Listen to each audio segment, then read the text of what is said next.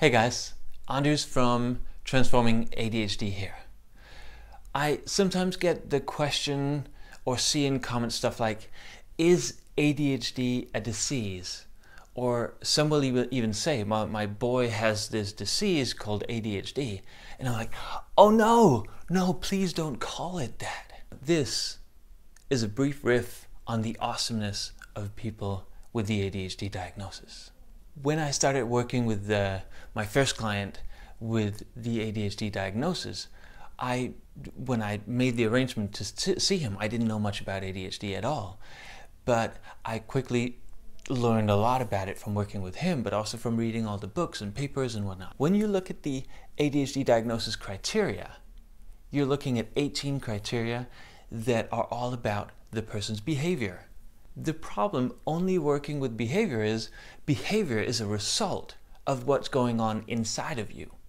You can't have any behavior, or your child can't have any behavior, if there isn't a lot of stuff going on inside of you, especially if it's inappropriate or inexpedient behavior.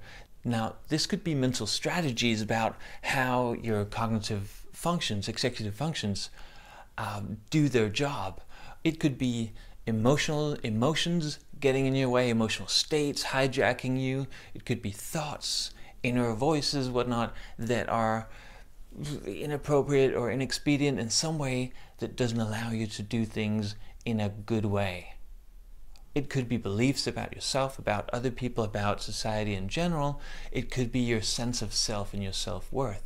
All these things, your motivations, all these things are in you, in your cognitive abilities, and if they're in your way, you have dysfunctional or inappropriate or inexpedient behavior. Now, looking at that as a disease is just not how I roll, because having a diagnosis that describes your behavior does not say anything about your ability to make cognitive transformation or even small changes. It does say you have problems. But if you think of it as a disease, then you'll most likely think of it as something that is either constant in you that you can't change, or you'll think of it as something that only medication can change. There's plenty of proof that you need to do other things than medication.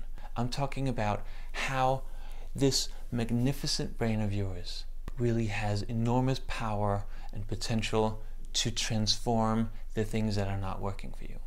So to the answer, is ADHD a disease? My answer is no. ADHD is a difference in cognition. It's not a disease, it's not brain dysfunction.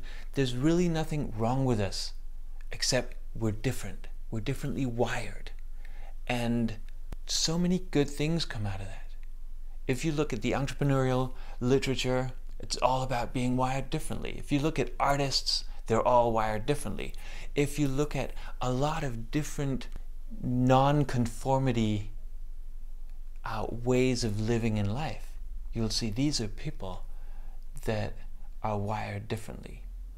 Maybe they have an ADHD diagnosis, maybe they have another one, maybe they can't get either of all these diagnoses, but who cares? They're wired differently and they're living awesome lives.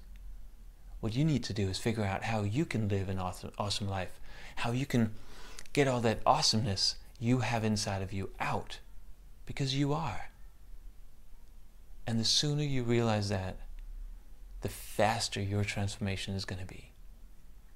This was an ADHD awesomeness riff from Anders Ronau. I really appreciate you. I appreciate you being here, and I hope that you're inspired to live a life of awesomeness. Also, please give the video a thumbs up, comment below, subscribe, and do whatever it needs whatever you need to do to be awesome.